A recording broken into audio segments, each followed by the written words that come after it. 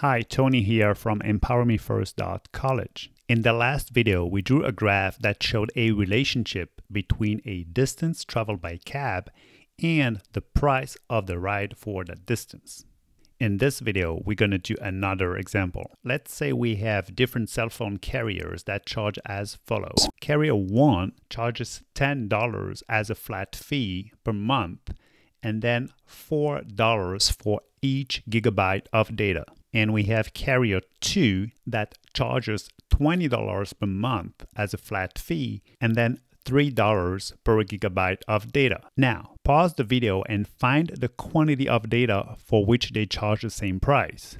Here is a hint if you are not sure how to approach it.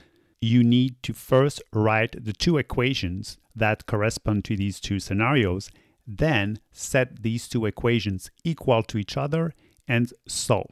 So now that I gave you a hint, try it again if you couldn't do it. If you still can't do it, rewatch the video where we do that for the cab drivers. Then apply the same approach to these two carriers. All right, so let's use P for price and G for gigabytes and write the equation as follows. So for P1, the price of the first carrier is calculated by taking 10 as a flat fee, so 10 doesn't get multiplied by anything. It doesn't change with the amount of data that is consumed.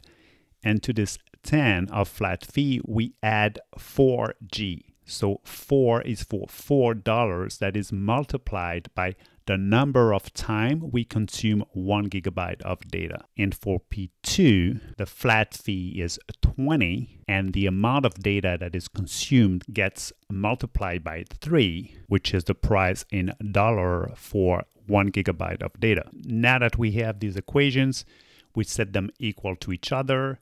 We can leave the p's out for now. So this is what we get. We throw all the g's on one side. 4g minus 3g is equal to 1g. We don't need the 1. We can just write it as g. So we have 10 plus g equals 20. Now we want g alone on one side. So we're going to throw this 10 on the other side. And what happens when we do that? We have to change its sign.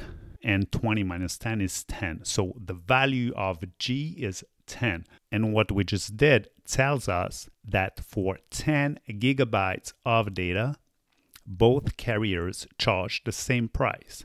Next, we might be interested in knowing how much it will set you back if you consume 10 gigabytes of data during a month with any of these two carriers.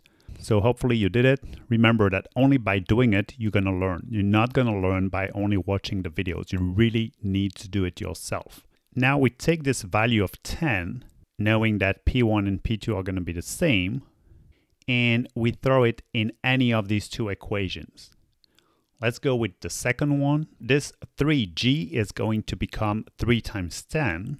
And solving, we get 20 plus 3 times 10. 3 times 10 is 30. 20 plus 30 is equal to 50. Now we know that for 10 gigabytes of data, regardless of the carrier you choose, the price is going to be $50 per month. And as it is the case for the cab drivers, we are talking about two straight lines. And what we identified here is the point at which they cross. They cross when the quantity of data is 10 and the price is 50. Another thing we might want to know is which one is cheaper for a quantity of data that is smaller than 10. Since those lines cross only once, the one that is cheaper below 10 is going to be the one that is the most expensive above 10 gigs, and vice versa.